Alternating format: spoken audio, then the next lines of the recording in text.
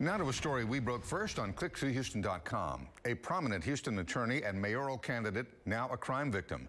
Tony Buzbee says intruders broke into his River Oaks home this morning and he was able to scare them off with his gun. Channel 2's Taisha Walker joining us live in River Oaks, where Buzbee explained what happened in his own words. Taisha? Bill, the Houston police is still out here investigating what happened early this morning. Buzbee tells me if a burglary like this can happen in his neighborhood, at his home, he says it can happen anywhere in the city. He says Houston needs to get tougher on crime. This is our private space, and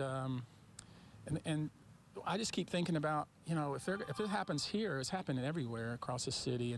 Houston trial attorney and mayoral candidate Tony Buzbee says he was the victim of a home burglary Monday morning. And I went downstairs and my front door was open. So I looked outside and there was an individual here in the front yard that was attempting, it looked like, to steal like a moped. Buzbee says he went back upstairs to grab a gun and check on his two children.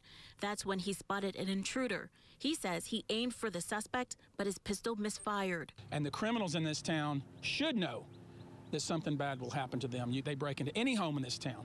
And I promise you, they break into my home in this town, it's going to be a different weapon. Buzbee says in the 17 minutes that it took police to arrive, the burglars got away. Millions in cash, weapons, and art were all taken. His cameras, he says, weren't able to record. We're not going to be shrinking violets to the criminals in this town. I mean, we are going to fight back.